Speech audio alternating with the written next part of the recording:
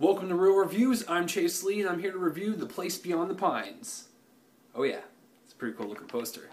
So I saw this movie on Monday night, and there was also a Q&A with director Cianfrance, and he got to talk a little bit about the movie, and he met up with some people afterwards. I got to shake his hand and talk to him and tell him that he's just a badass filmmaker.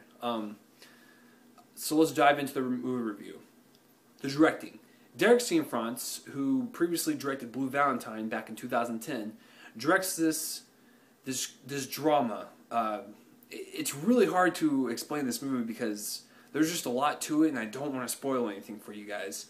But Derek directs this beautiful and haunting movie about fathers and their relationships with their sons, and I think it's the most accurate portrayal I've ever seen of, father and son relationships, and I give him real big props on that. But he directs a very, very powerful, emotional, haunting movie that will leave you speechless, because it left me and my friend speechless, and we couldn't say anything for about a couple minutes. It was that awesome. Let's get into the acting. The acting is top notch in this movie. Ryan Gosling kills it once again.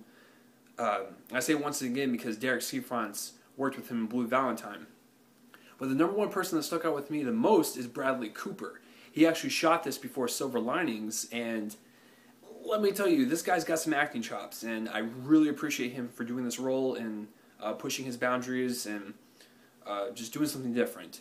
The cinematography, let's get into that. The cinematography is gorgeous. There is some shots in this that blew my mind, and it captured it very, very well.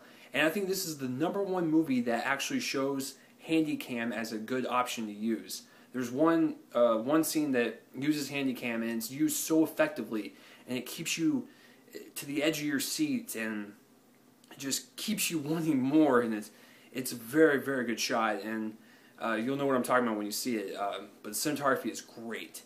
The editing for a 2.5 hour long movie, this movie is paced quite well. I'm very surprised at how well it is paced, because let me tell you, it never slows down. Like, you're always enthralled and always ready for the next thing to happen. And overall, I give this movie a 10 out of 10. This movie is the best movie of the year so far, hands down.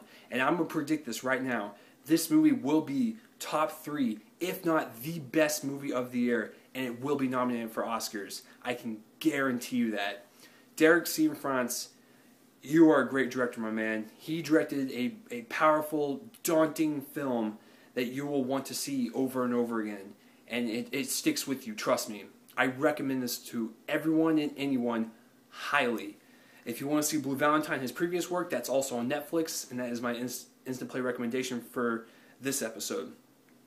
So, The Place Beyond the Pines, great movie. Had a great time talking with the director. It was a powerful film. I just loved it. Best movie of the year so far. Best movie of the year, probably, period. I'm going to go and call it right now. So, I don't know. I'm still speechless because I'm still thinking about it. But that's this week's episode. Comment below and let me know if you want to see this movie. And thanks for watching Real Reviews. I'm Chase Lee, and tune in next time for whatever I review next. See you guys later.